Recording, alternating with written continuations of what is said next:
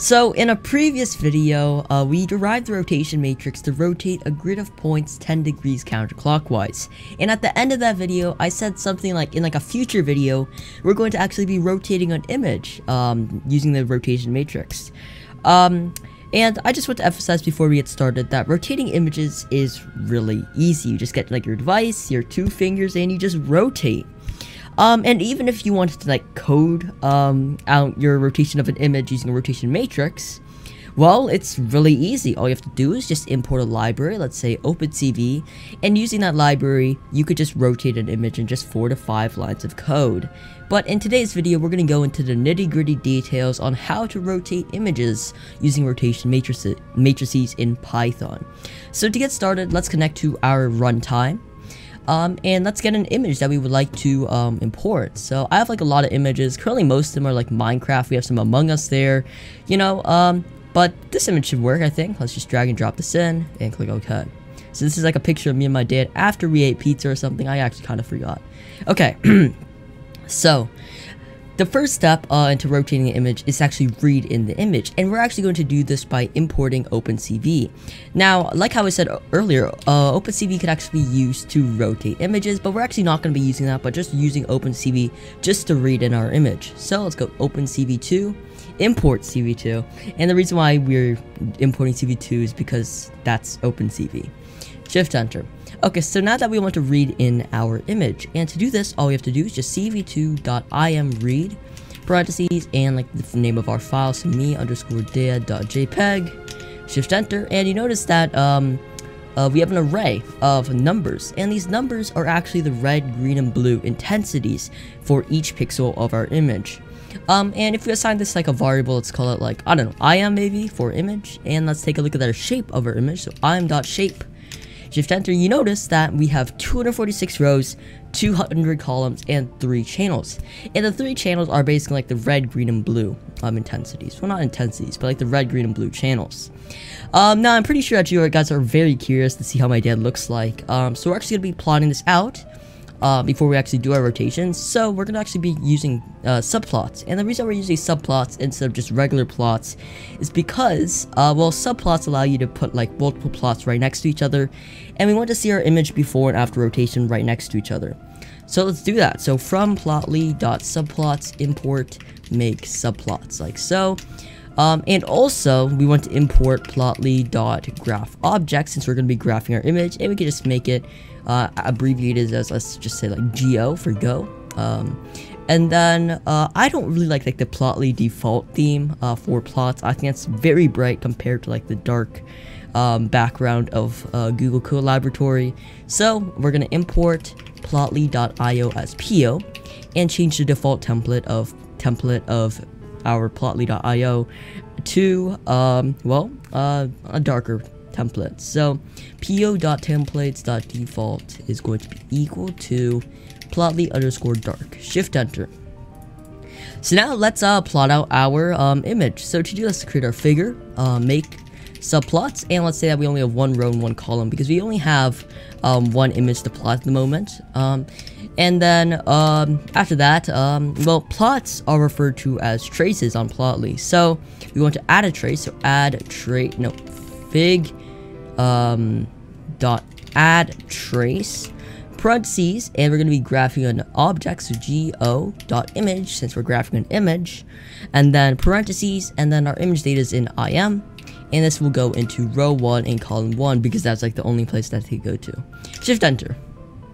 And voila! So you notice that my dad looks perfectly normal, nothing has changed whatsoever, but I look a little bit bluish, and the reason for this is because CV2 or OpenCV reads in the image as a blue, green, red, but Plotly expects the image to be in the order of red, green, blue.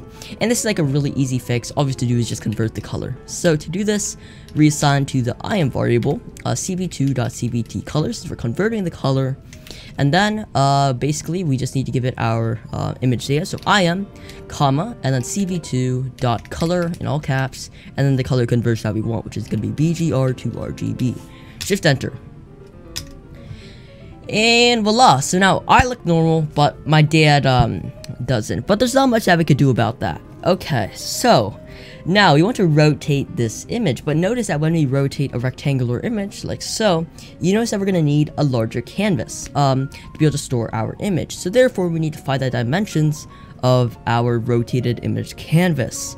And to do this, we keep track of the 3 corner points of our image. Let's just say upper left, upper right, and bottom right's x and y coordinates relative to the center of the image. And then we rotate those by the amount of degrees of rotation that we want our image to be rotated by. And that would just give us, and the greatest deviation from the center of the image will be our dimensions of our rotated image canvas over 2, so we just have to multiply that by 2.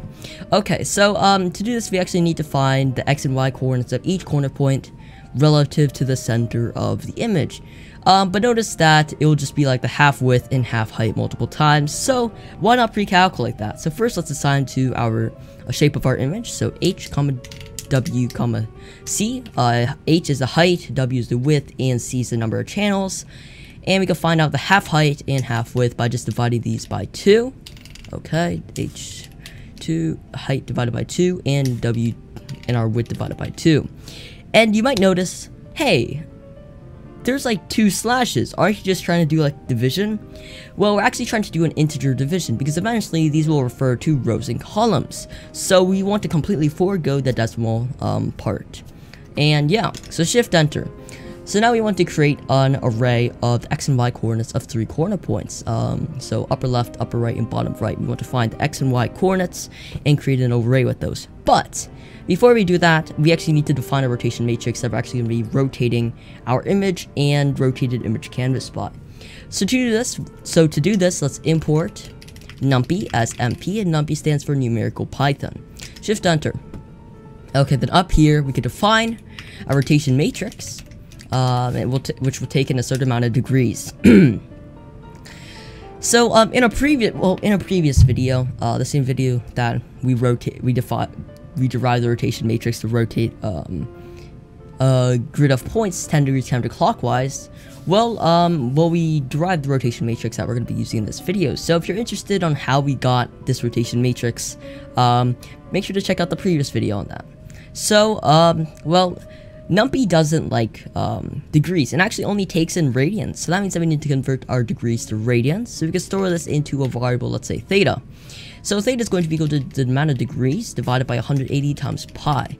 And the reason why that is because there are 180 degrees in pi radians.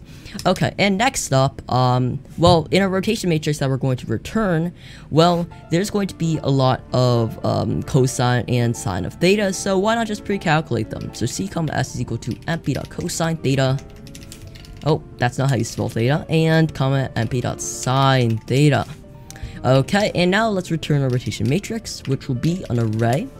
And it's going to be a list, and our first row in our list is going to be another list, which will be c, negative sine, and our second row in our list is going to be another list, which will be sine, cosine. Shift enter. Now let's give this a try. So rot_mat, let's say 30 degrees maybe. Shift enter. Oh, that's not what we wanted. Shift enter. And there we go. So now we have not negative square root of 3 over 2, but square root of 3 over 2, negative 1/2, and square root of 3 over 2. Looks correct. Okay, so now that we don't need this cell anymore. So now let's create an array of the x and y coordinates of our 3 corner points of our image. So numpy.array. It's going to be a list, and our first row in our list is going to be the x coordinates of our 3 corner points. So our upper left is going to have an x coordinate of negative half width, and our upper right and bottom right are both going to have an x coordinate of half width. And next, okay, and next up, now our y coordinates for our 3 corner points. Our upper left and upper right both have a y coordinate of half height, and our bottom right y coordinate is going to be negative half height. Okay, shift enter, and that looks correct. Very cool. Okay, so now we want to I guess matrix multiply our rotation matrix, which is going to be like the same amount of degrees of rotation that we want our image to be rotated by.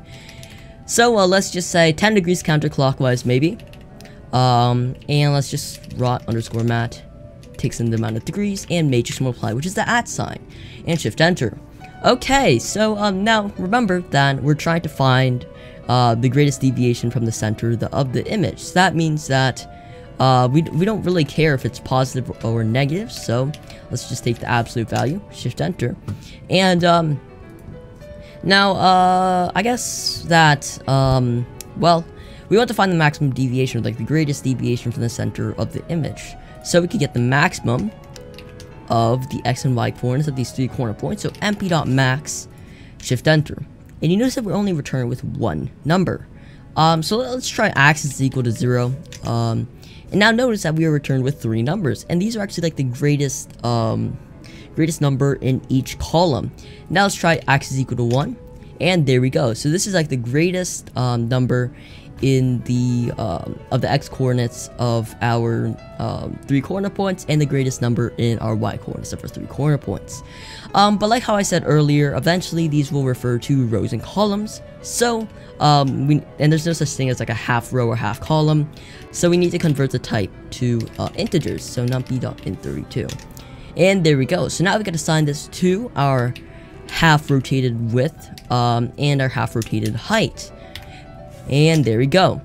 Okay, so now using our half rotated width and half rotated height, we can find out our full rotated width and full rotated height. Okay, WR, HR is going to be equal to WR2, our half rotated width, times 2, and our half rotated height, HR2 times 2, and shift enter. Okay, now very cool. So now we could just, now that we know the dimensions of our rotated image canvas, let's get a rotated image all sorted out. So let's call it IMR maybe. And we could just and we can assign to it numpy dot, let's just say like zeros for now. And it's going to have to be as a tuple, and it's just going to be WR, HR. Okay, now shift enter and let's plot it out. So let's copy and paste this down. It's going to be fig2. And this time we're going to have 2 columns, one for our unrotated image and one for our rotated image. Copy and paste this down, and this will go into 2nd column, and our image data is going to be in IMR. Shift enter. And okay, I actually got this in the wrong direction. Oops, my bad. And that's just because I got like because it's actually going to be a matrix. Okay, there we go. So very cool. So notice that now we have our rotated image canvas, which will store our image if it's rotated 10 degrees counterclockwise. Okay, so now notice that, well, our entire rotated image canvas is blank, and that's because we assigned zeros to it up here. But what we're gonna do is for every single x and y coordinate, well, for every single pixel in our rotated image canvas, we're going to rotate it back 10 degrees clockwise and get the RGB value and assign it to that pixel. And we're going to do that for every single pixel in our rotated image canvas. And to do this, we're going to do something which I did in a previous video. So we're going to get the indices of a matrix of size, well, it's going to be a size of HR, WR, and shift enter. So what this gives us is that it returns to us the indices for a matrix of size HR and WR. So we could assign this to maybe YR and XR maybe. And notice that if we do this, there are going to be 2 problems. First off, eventually we're going to stack up our YR and XR in order to rotate it to get the RGB values of our unrotated image, which we're going to assign to our rotated image canvas. So that means that we need to actually flatten these. So YR, XR is equal to YR.flatten, XR.flatten. There we go. And our second issue is that, well, we're trying to rotate it around like the center. So that means that we need to find YRC and XRC. So YRC, XRC is going to be equal to YR minus HR2 and, well, our half rotated height, and XR minus our half rotated width. Okay, and now that we did that, well, we could just rotate our YRC and our rotated centered Y and X coordinates 10 degrees clockwise and get the RGB values then. Okay, so to do this, let's stack them up. So numpy.rowStack, it's going to have to be a tuple, and it's going to be, I think, XRC, YRC. like so. And let's make sure that works. Okay, and that looks good. And now we're gonna matrix multiply this by a rotation matrix, which will be our negative dag, because we are trying to rotate this 10 degrees clockwise this time. And matrix multiply, which is our @ symbol. Shift enter. Okay, and this looks good. Okay, so now remember that eventually these are going to correspond to rows and columns. So therefore, we don't really care about well, we can't have these fraction values. So that means that we need to set the type of all these numbers into integers. Okay, so dot as type numpy dot int32, because there's no such thing as maybe like 3/4 of a row or like 1/2 of a column. Okay, shift enter, and there we go. So now we can assign this to xc comma yc. Shift enter. Okay, and now we can find out x and y. So x and y. So that's just going to be xc plus, well, here we subtracted our rotated half height, rotated half width. So now we have to add back our unrotated half width, and for our yc we have to add back our half height. Okay, now shift enter. Okay, that was not what I wanted to shift enter. There you go. So now notice that it's really tempting to do something like this. So for every row and column for our rotated image canvas, yr comma xr, we set it equal to our unrotated image for every single y and x value. And this will basically get us our RGB values and just assign it to our rotated image canvas for the corresponding pixels, and shift enter. But you notice that we get an error, and the reason we get this error is because, well, like how I said earlier, when you rotate a rectangular image, well, you're going to need a bigger canvas. And also there's some points in that rotated image canvas that aren't in our unrotated image canvas. So we only want to include the pixels for which are both in the unrotated image and a rotated image. Okay, and to do this, we need to make sure that the deviation from the center of the image of xc and yc must be less than the half width and half height. So numpy.absolute value of xc must be less than the half width at all times, and also the absolute value of yc must be less than the half height at all times. And both of these have to be true, so we're just going to do mp.logical and shift enter. Now it seems that all these values are false, and the reason for this, well, all these values seem to be false, but if we assign this to a variable, let's say include, and shift enter, and we look at the mean of include, so include dot mean, you notice that we get a value of around 0.75, and true has a numerical value of 1, and false has a numerical value of 0. So therefore, that means around 75% of the values of include, well, 75% of the values in a rotated image canvas lie in our unrotated image canvas. And now you might ask, Charlie, how does this help us? Well, Python has a really cool thing called, well, not Python, but NumPy has this really cool thing called Boolean indexing. So for example, if we go yr bracket include, now yr only, okay, brain fart.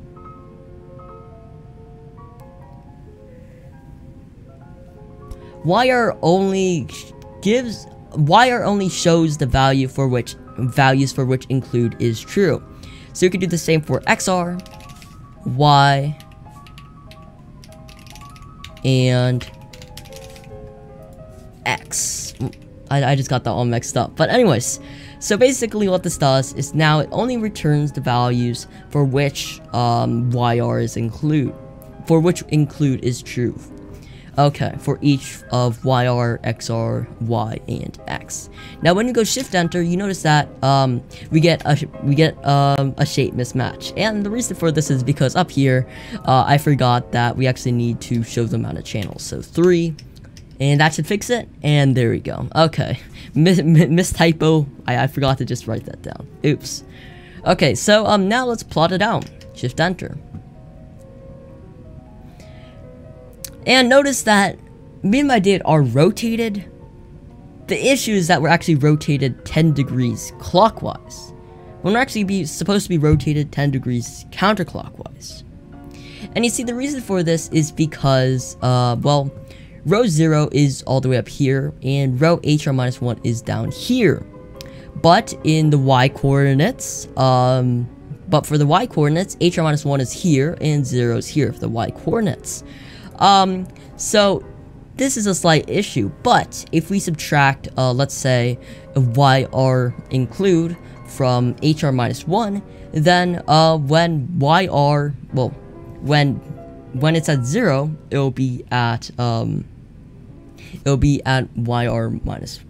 Okay, I'm just realizing that I'm not making much sense, but when it is at, yeah, when it's at 0, it'll be at YR-1 up here, and when it is at HR-1 up here, and when it's at HR-1 up down here, it'll be 0.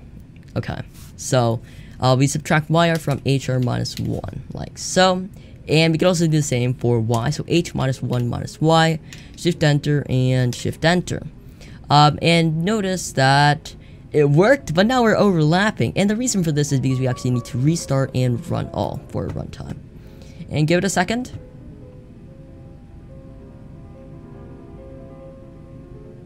And there we go. So now me and my dad are rotated 10 degrees counterclockwise.